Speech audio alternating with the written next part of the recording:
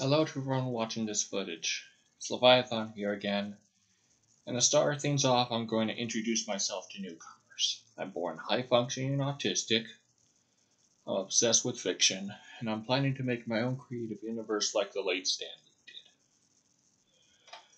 did. This particular video, I am going to introduce 3 characters. One hero, one villain, and one villain turned hero, if that makes any sense. And I'm going to try to use my Levitt's paradigm again for quality and such. And then I'll explain some other things afterwards. So, if you guys bear with me, I'll introduce these 3 characters for you, and I just hope everything just works as intended, you know? Joanna. Real name? None. Height? 107 stories. Weight? Unrevealed. Status hero in Intergalactic Explorer. Base, deep space, mobile. Intelligence, 5 brains and a plus. Behavior. Intellectual, observant, and somewhat cautious. She always enjoys performing her lifelong destiny. Lethality. Only by accident. Weaknesses. She has an occasional lack in awareness. Powers. She has great size and strength, high intellect, microscopic vision, and acute hearing. She has a cosmic tablet that she uses to type down information. She also has levitation and can survive unaided in space. Eyes light brown, hair tannish brown in a braid. Origin. Joanna is a towering intergalactic explorer destined to examine every planet in the universe. Though her backstory is currently unknown, it is known that she enjoys her job. One time, Joanna visited the planet Golivar, but since the natives were 4 inches tall and she was 107 stories tall, she at first thought that the planet was barren of life. Eventually, she visited the default Earth, where Lady America and other heroes told her about their home planet, along with the existence of the nearly identical Alpha Earth, marking both of those worlds as her favorites. Joanna since chose to visit the 2 worlds more often and is recently having a good friendship with Vendor. Costume. She wears the traditional explorer clothes. Teams. Solitary with Vendor and other heroes. Original inspiration, Intergalactic Exploration. Just so you know, Vendor is basically the anointed goddess of finances, as far as I know, who used to collect things and now always has to make sure that she has permission to do so. You know, I'll explain more about her at some point in the future. Here's the next character. Kaktikus. Real name, inapplicable. Height, 1,550 feet. Weight, unrevealed. Status, villain. An ally of Plantrix.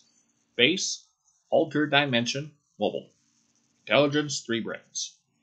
Behavior. Savage, destructive, and torturous. She enjoys making others suffer. Lethality. As above. Never try to touch her. Weaknesses. Missing parts, ice, and blades. Powers. She has a huge size, can sprout a series of detachable spikes, and rarely needs water. She is also immune to extreme heat. Eyes light green, hair light green, structure filled with spikes. Origin. One time, the heroic Galaktika chose to create a new plant-based organism to destroy Plantrix, an earlier creation of hers that became corrupt.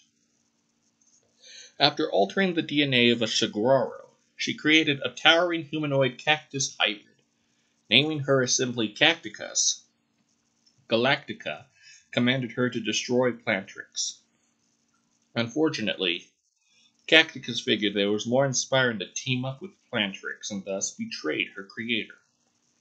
Since then, Kaktikus would spend her time destroying entire cities or having quality time with Plantrix, therefore making herself another hard challenge for Galaktika.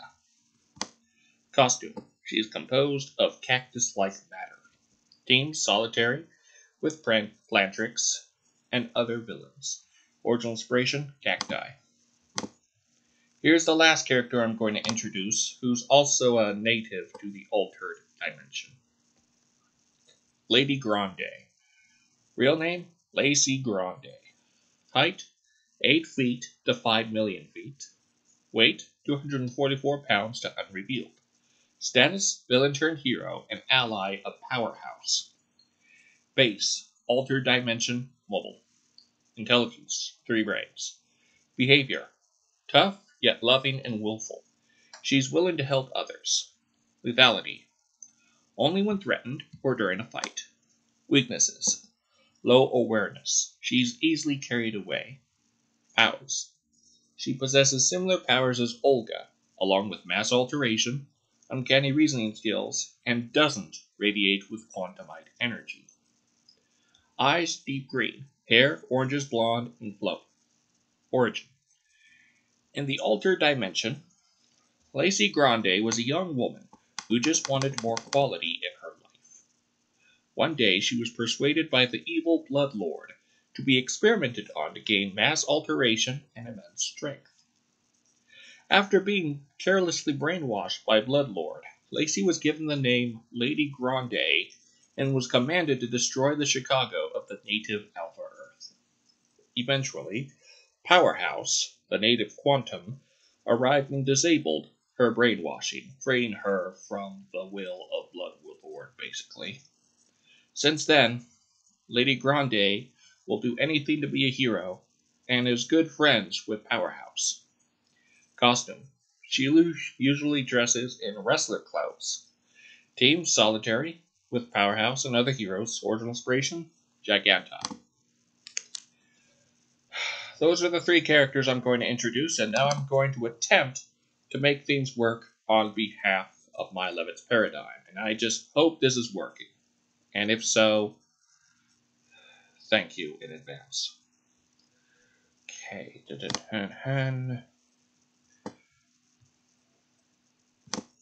There's dead vines, which are basically ghost vines, that's basically, easily put and such. There's Gator Squadlodon, which is head of an alligator, body of a Quetzalcoatlus, tail and fins of a shark, and it's quite a feral organism and such. Let's see, there's Gator Snail, which is half alligator, half snail.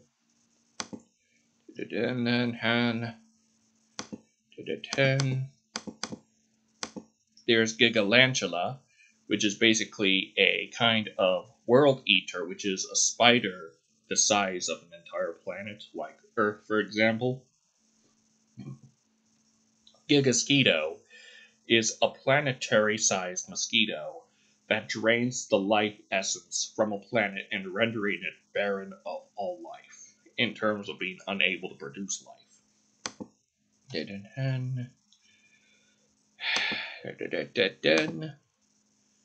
Goblin Rexes are half T-Rex, half Goblin Shark, which is an actual species of shark. It's just that you don't see it as often. Gorillaconda, which is basically waist up the body of a gorilla and waist down the body of an anaconda. Gorilla rats, which are basically like head, feet, and tail of a rat, and the rest of the body is that of a gorilla.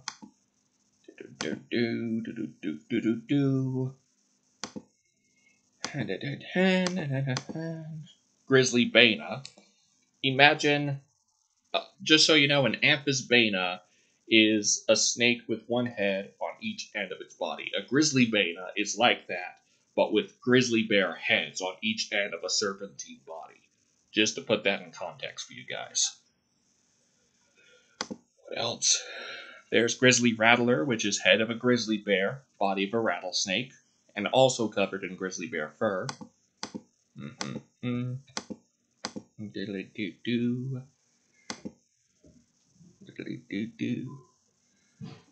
There's a type of robot pig that, as far as I know, is like basically an android pig, like a wild warthog or something. It's known as the Hamroid, and it's the only name I could figure out, and I just hope that it's decent quality and such. Diddly-doo-doo, diddly-doo, diddly-doo-doo, diddly-doo-doo, diddly-doo, diddly-doo.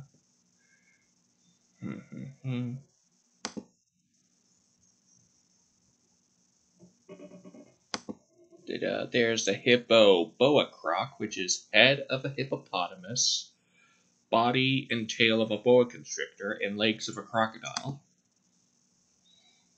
There's the hippo heifer horse, which is basically a three-way cross between a hippopotamus, a cow, and a horse, which I honestly think is head of a hippo, front half the body of a cow, and back half the body of a horse, or maybe front half body of a horse and back half body of a cow. I'm just trying to make things comprehensible for you guys. There's hippo walrus, which is basically head of a walrus and body of a hippo. Hogmato, which is half warthog, half tomato. Basically, picture it this way. It's a head of a warthog, body of a tomato. And it does have vines, just so you know. Hog rhino, which is head of a rhinoceros, body of a warthog. Diddly-doo, diddly-doo, diddly-doo.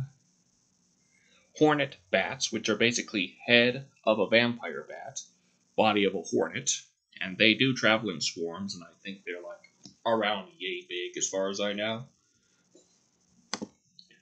Hornet mantis, which is waist up the body of a mantis, and waist down the body of a hornet, including the wings of a hornet as far as I know. Hand in hand.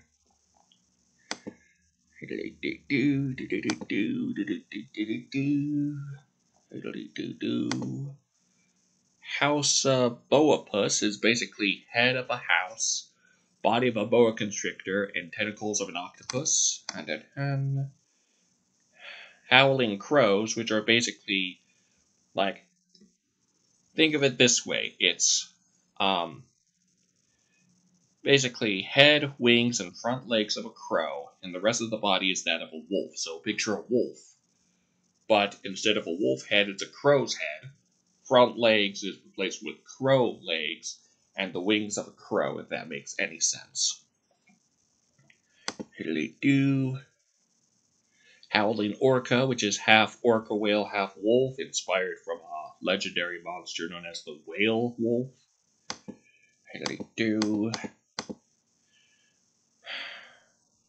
Hydra Nazis, which are basically hydras that serve the Axis powers, you know. Diddly-doo-doo, diddly-doo-doo-doo-doo. Diddly-doo-doo-doo-doo. Diddly-doo.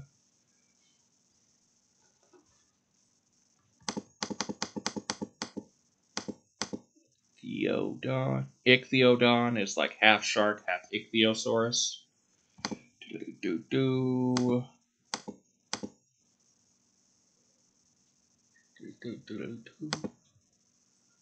Diddly-doo-doo.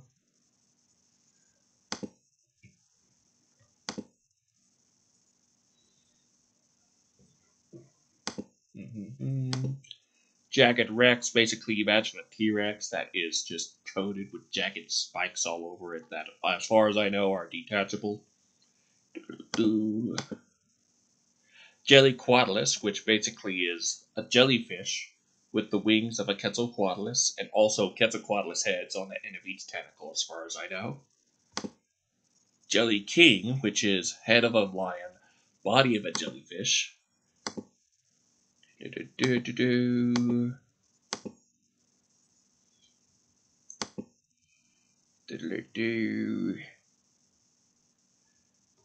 There's also the Jump Cutter, which, as far as I know, is inspired from um, a short film from the horror short film group Alter called Still, apparently. And I could have sworn it's inspired from The Crooked Man, as far as I know, but I could have sworn it's, and yet that's just how it is.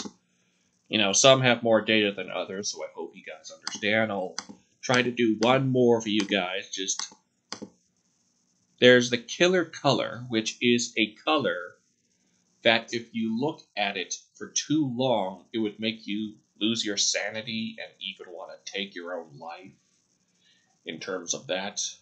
You know, it's the kind of color that's so unpleasant that your mind wouldn't be able to tolerate it, especially if you see it often enough, you know? So yeah, those are the things, and I hope I'm still recording this video. I apologize if not. Yes, I am. Okay, perfect. So if you guys know, the reason why I was exhausted at the beginning of this video is because I just got back from working at McDonald's and doing a lap on my trike. I have done a lot of stuff today, and the fact that I have to make this video for you guys because I don't want to procrastinate and I don't want you guys to lose interest. And here's another thing, and I apologize if I already said this in a previous video. I have 43 subscribers so far, and I'd like at least 61 subscribers at some point. Because there's a YouTube group called the Charleston Brothers. They have 61 subscribers last I checked, and what they do is literal criminal activity. If criminals have more subscribers than I do, it's not a good sign. So I just hope that I would have at least 61 subscribers, because I'd like to make things work for my entire multiverse, and I hope you guys understand. So if you guys want, you could like, subscribe, and comment down below if you want. And also share if you want. You don't have to, it's all on you. So I hope you guys have a fine rest of the school year and such. Especially since my mom works at an elementary school and such, if that makes any sense. So enjoy your month of May, and until next time, enjoy the vision.